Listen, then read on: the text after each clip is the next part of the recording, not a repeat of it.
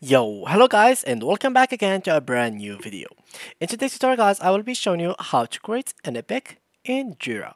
First of all guys, I want you to go to your browser and then click on the URL section and search for Jira and then just click on here. Now let me just click and change the language and here it is. Now what I have to do is click on get it for free. Then I will get it for let's get it for example for this one. Select and select this one as well, or we can select just this one. Okay, get 10 free agents free for 1 year with Jira. Add context to your Jira project, single source of truth, product, etc. So you can choose whatever you like. Here we can just click on next, and here we go. So now I will continue with Google. So let's sign in with our Google account. And here it is. Now I'm going to add here, for example, website. So we'll make it something like that. And click on agree. Now let's wait a little bit. And here we go. So let's wait until it loads. And basically to create your clip, let's clip this answer, skip a question. And let's let it now load the page, so it can take some time. As you can see here, the bar is going really slow. So here it is.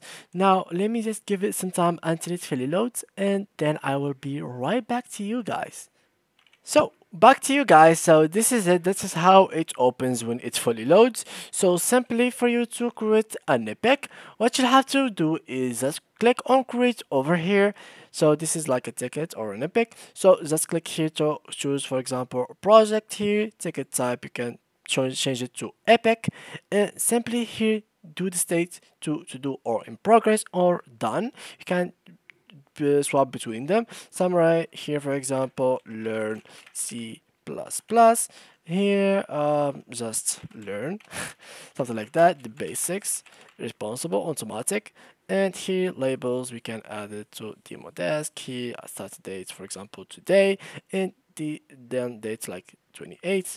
Here, show color, and here, what I'm going to do is make a block flagged impediment and create.